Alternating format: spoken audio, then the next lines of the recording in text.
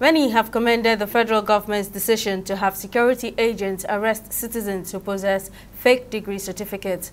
This comes after the Minister of Education, Tahir Maman, told journalists that culprits will be tracked down once the federal government committee investigating the operations of university certificate racketeers submits its report.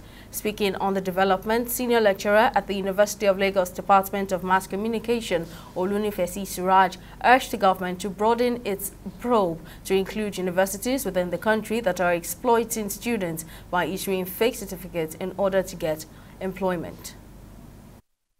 We can have a database of anybody that have come out from these universities, that these people certificates are null and void, that they are not recognized, and that you cannot use it for any purpose in Nigeria, that the certificates are fraudulently obtained and does not, as far as Nigeria is concerned, is not acceptable. And maybe a public statement is made, even public gazette, they can even gazette it, so that it becomes binding. Because anybody has a choice to go and, go to any university he wants to go to. But it's the country that will say these certificates are not acceptable.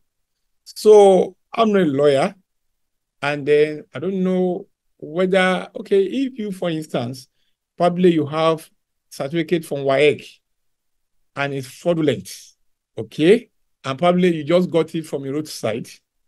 Anybody can get a certificate from a roadside, but the moment you want to use it to do anything, then you can be arrested. That who issued that certificate for you? We didn't issue it to you.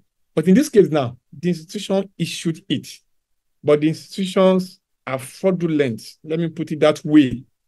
So it's a bit dicey, but all I know is that Nigeria as a country can say, if you have this certificate from these kind of institutions, your certificate is null and void, and that such people should not be employed. And if any organization goes to employ them, then that organization can be sued.